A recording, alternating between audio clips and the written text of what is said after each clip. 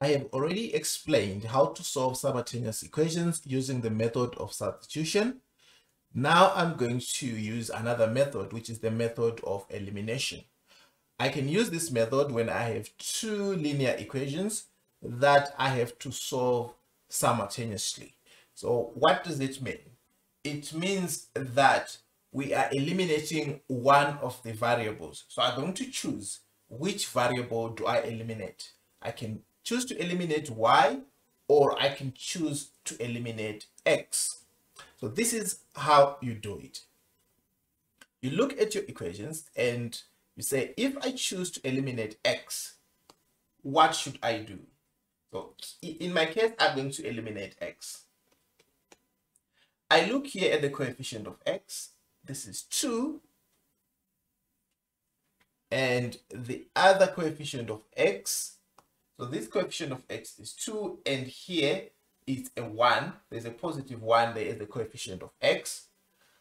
If I'm going to eliminate x, I have to make sure that I have the same coefficient.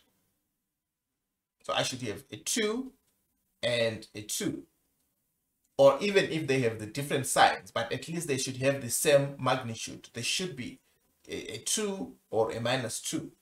The same thing applies here on y. This is -1 and this is 2. If I want to eliminate y, I should make sure that I have 2's behind both of the y's. So how do I achieve that? In algebra, we are allowed to multiply by the same number throughout an equation, or to divide by the same number throughout an equation. If we do that, we don't change anything really. So let me start by, let me give my equations names. So this one will be, the other one will be equation 1, and the other one is equation 2. So this is my equation 1, this is my equation 2. I want to eliminate x first. So to do that, I'm going to multiply equation 2 by 2. So I'm going to multiply here, multiply equation 2 by 2. All this, let me emphasize here, throughout. In other words, you multiply every term of equation 1 by 2. If I do that, I will get 2x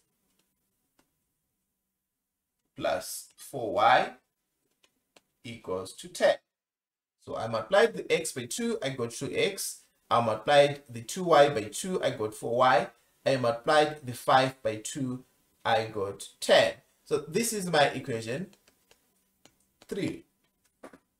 Now, if I want to eliminate x, I can simply subtract equation 3 from equation 1.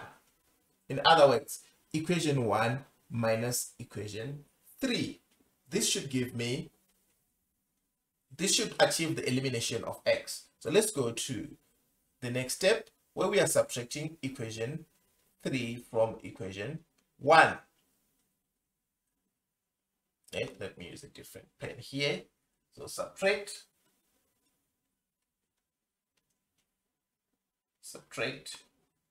equation 3 from equation 1.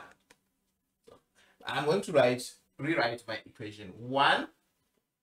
So my equation 1 was 2x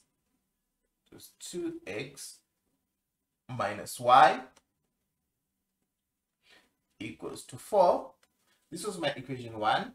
And my equation 2 was x plus 2y equals to 5, but we converted it to be 2x minus 2x plus 4y equals to 10. We are subtracting this. Okay, I'm going to put a minus here. Please don't confuse your signs. Make sure you are using your signs correctly. your minuses and your pluses. Use them correctly. So here, if I say 2x, this 2x minus the 2x, I get a 0 here, which is what I wanted, by the way. So I've eliminated x, and then this is minus y minus plus 4y, which is essentially minus y minus 4y. The answer will be minus 5y. This is equals to 4 minus 10. That's minus 6. In other words, we are simply subtracting like terms. The x's are subtracting each other, the y's are subtracting each other, and the constants are also subtracting each other. So I have minus 5y equals to minus 6. I have eliminated my x. That's what we mean by the method of elimination. I managed to eliminate the x, so I have minus 5y equals to minus 6, which means y is equals to minus 6 over minus 5, which is 6 over 5. This is my y. If my answer is required to 3 decimal places, I punch my calculator and I round off. So 6 divided by 5, that's 1.2. So this is 1.2. I have my y. Once I have my y, I can find my x using the method of substitution. In other words, I'm going to substitute my value of y into one of the equations. In this case, I'm going to use my equation 2. So I'm going back to equation 2 and I'll substitute 1.2. So I have y equals to 1.2.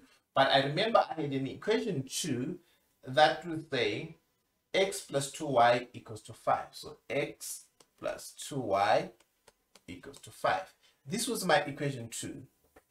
Now I can substitute my y into this equation 2 so that I can have x. So this is x plus 2 by 1.2 equals to 5. This means x, right? Let me not rush.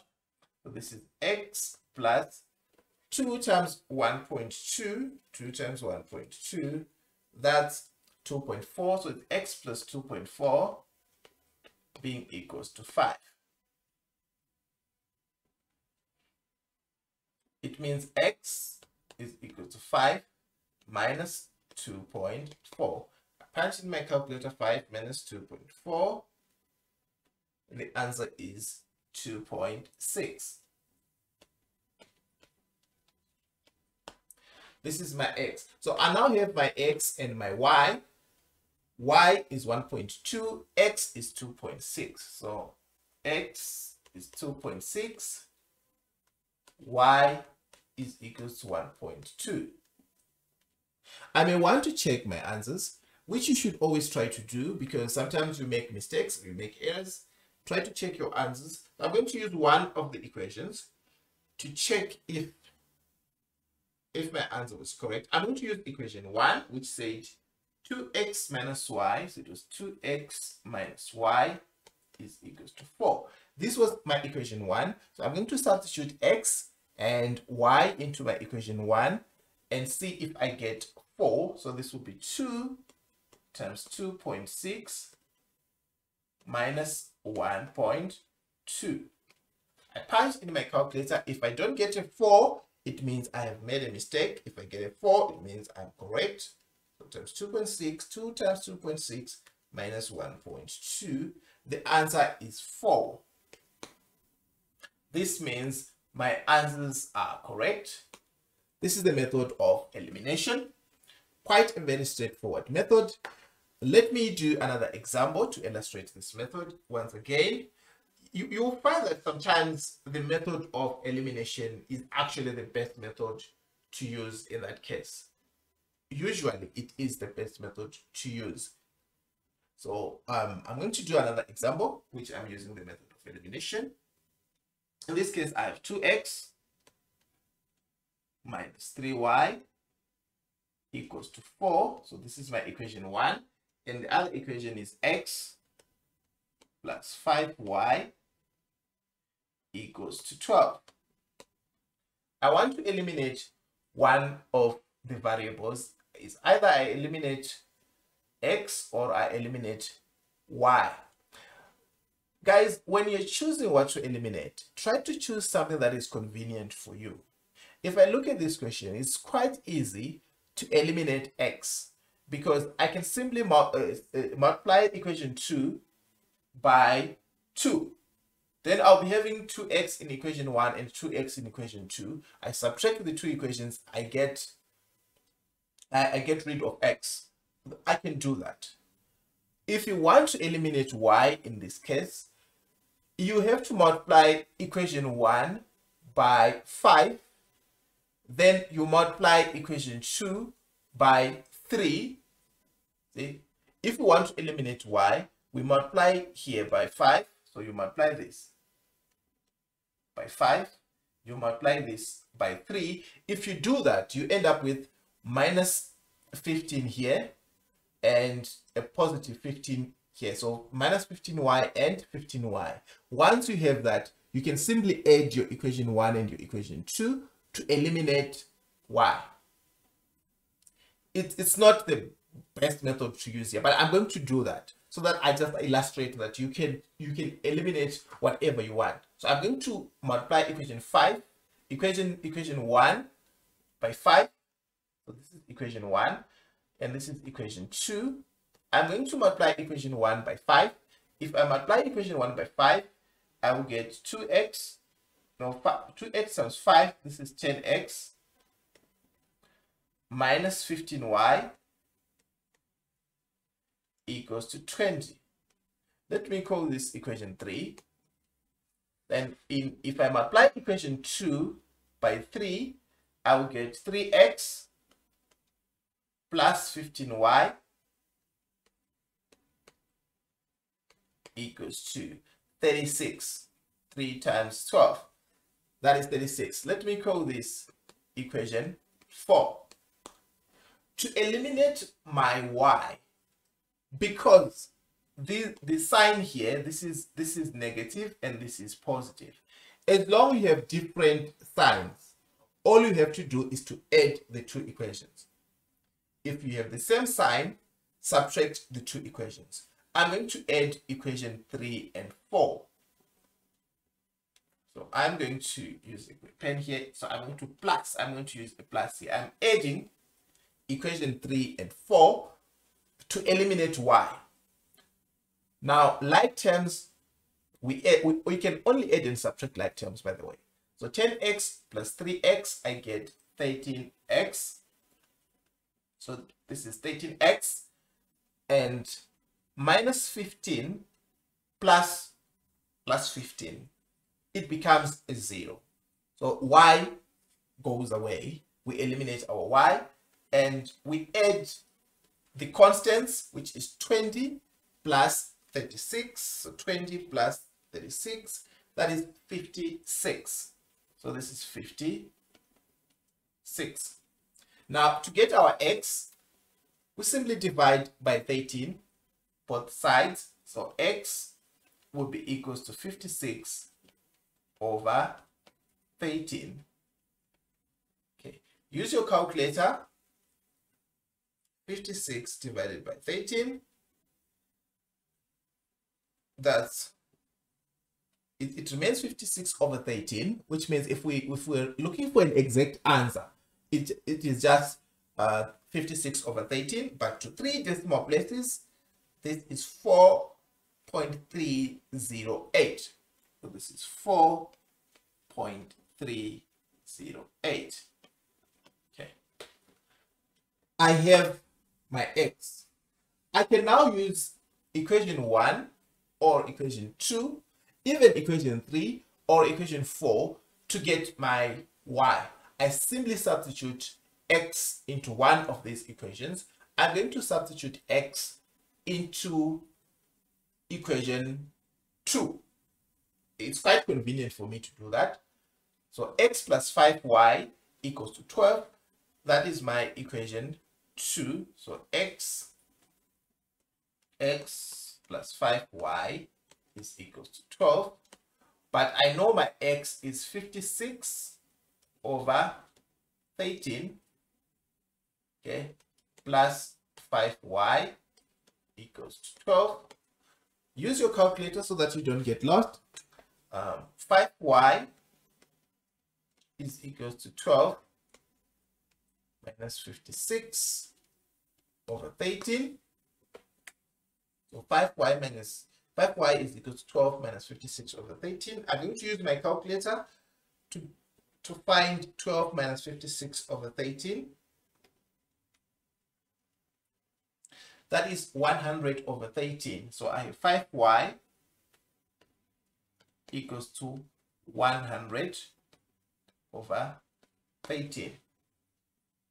And to finish the whole equation, I divide by 5 both sides. So this is y is equals to 100 over 13 divided by 5. You punch in your calculator, you get an exact answer. So you just divide this by 5, you get 20 over 13. 20 over 13. So we have our answers for x and y. We have our answers for x and y. X is 56 over 13. So x is equals to 56 over 13. And y is equals to 20 over 13. I said to 3 decimal places. 20 over 13 to 3 decimal places is 1.538. This is 1.538. And 56 over 13 to 3 decimal places, that is 4.308. So this is 4.308. Those are my two answers for x and y. Exact answers and answers rounded off to 3 decimal places. I may want to check if my answers are correct. All I have to do is to substitute into one of the equations. I'm going to substitute into equation 2. No, let me use equation 1. I'm going to substitute into equation 1, which says 2x minus 3y is equals to 4. So this is 2x minus 3y is equals to 4. I'm just going to substitute my x and my y. So this is 2 times 56 over 13 minus 3 times 20 over 13. I punch in my calculator. If I don't get a 4, it means I would have made a mistake. So I should get a 4. So that's 2 times 56 over 13 minus 3 times 20 over 13.